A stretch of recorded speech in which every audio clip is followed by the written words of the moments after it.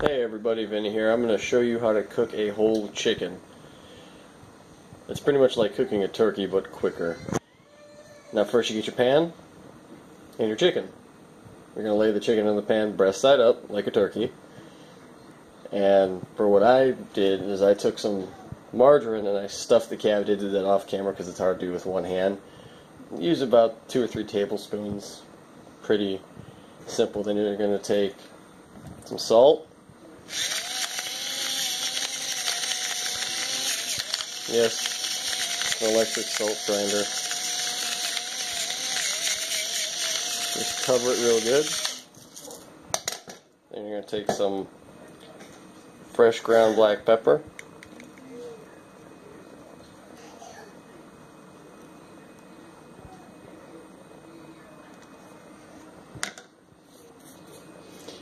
Then you're going to take a little bit of onion powder. Oh, it smells good. Coat the whole bird. Now you can actually coat the inside of the cavity too if you want. You can also stuff it with celery, which gives it a good flavor, but unfortunately I don't have any, so I'm going to use a little bit of celery salt.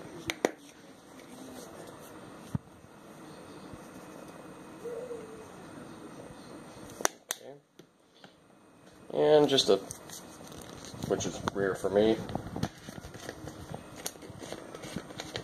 a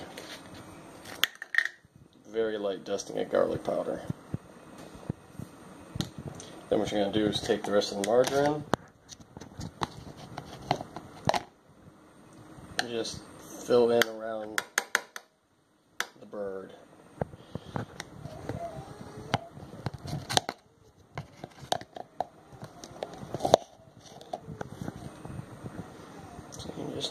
It can be on top of the bird too. Ain't gonna kill nothing.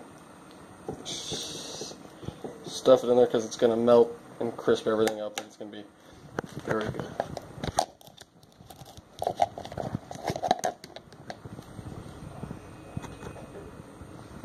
Okay. Now when you're cooking a whole chicken, what you gotta remember is it's 20 minutes per pound at 350 degrees. So this is gonna be in my oven for about an hour or so. Stick around and get this bird cooking. It's preheated to 350.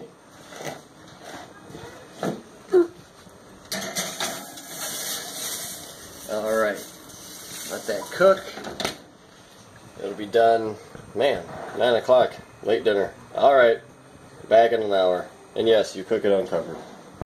Alright guys, chicken is done. As you can see, nice and golden brown.